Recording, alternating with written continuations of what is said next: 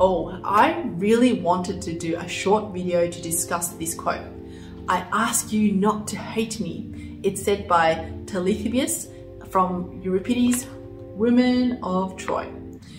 I wanted to do this quote because Talthybius is such a contentious character, and analysis on him can come to different conclusions about how you interpret his words and his actions. On one hand, you could say he is to be outrightly condemned, and on the other hand, you might say that he's a character to be pitied and sympathised with. Hi, I'm Kat from Bear Learn, and if you haven't gotten your Bear Bank open already, take a few seconds to log in. If you don't have an account, it's free to create one. And now, once you do, we can take some quick notes on this quote, I ask you not to hate me. It's on page 34 and is said by Talthybius, a soldier in the Greek army that interacts with the Trojan woman. I personally found that Women of Troy is really clear about the good characters and the bad characters. We have Menelaus, who's a cuckolded, scorned hypocrite. There are no redeeming qualities about him that I can find in the pages of the play. And then there are the women made up of Hecuba and the chorus, who are well and truly represented by the once a queen, always a queen Hecuba. The women are clearly the victims. They are to be pitied, and they have the support of the audience, or at least they are positioned to have the support of the audience.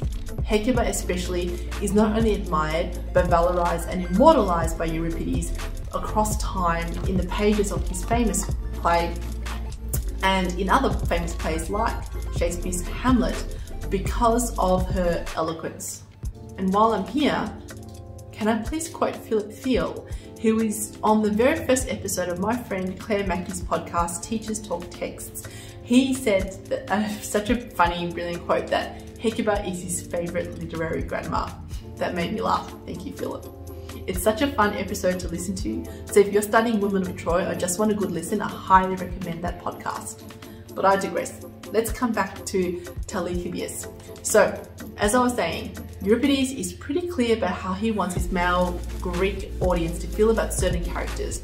And then there are the grey characters, like Talthybius and even Helen.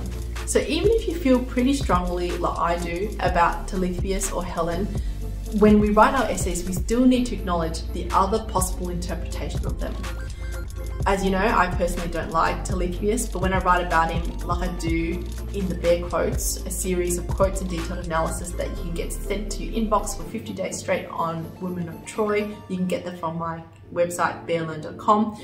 In there, when I write about Talthybius, I use this quote, I ask you not to hate me, to acknowledge that he can be sympathized with, especially when he feels that he must convey and be an instrument in executing an order from the Greek council that he fundamentally disagrees with. What does Talthybius disagree with? He has conveyed other bad news to the Trojan woman before, but in this instance, he needs to tell Andromache that the Greek council has decided to throw her young boy Astyanax from the battlements of Troy. So imagine a tall building and they're just going to kill him by throwing him off it. Astyanax is an innocent boy. He's done nothing wrong. And if you think about that kind of death, I'm finding it even hard to talk about.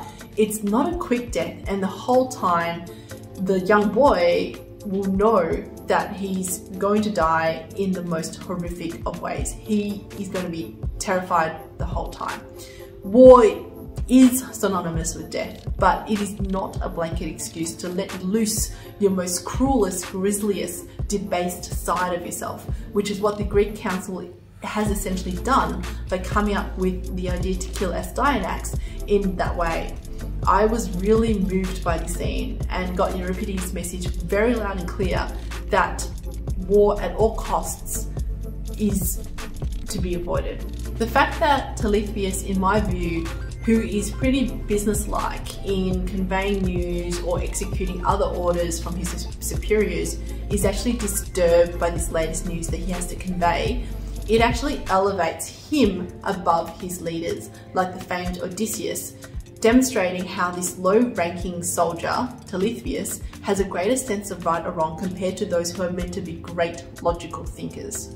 Another thing to adopt in your analysis about Talthybius, and another thing to adopt in any essay talking about Talthybius, is his frequent use of ellipsis when having to convey this latest news about Astyanax to Andromache. The frequent ... that's the ellipsis that you see in this passage, demonstrates or is intending to convey all the pauses in his speech, showing that he is truly struggling to convey this latest piece of news.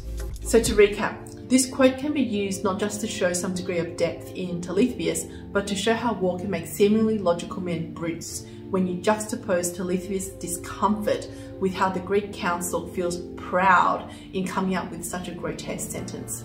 If you got something out of this analysis, please like this video and subscribe. As mentioned, I have other videos like this on my channel to help you understand the meaning of key quotes from Euripides' Woman of Troy.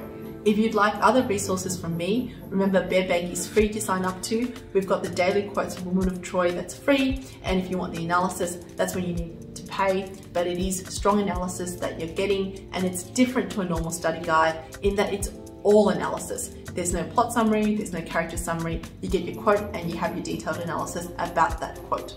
So making sure that you have a good understanding of the key characters and the general plot development in Woman of Troy is important before buying any bear quotes. If you want all of your bear quotes, whether just the free quotes only or the quotes and analysis put all at once into your bear bank, make sure to pick the Add to Bear Bank option on the website, put it into your cart and check out, and we'll make sure to copy all of our quotes and notes in our Woman of Troy into your repository on Bear Bank. All the best with your studies and on building up your quotes and notes for Woman of Troy. Be educated and read.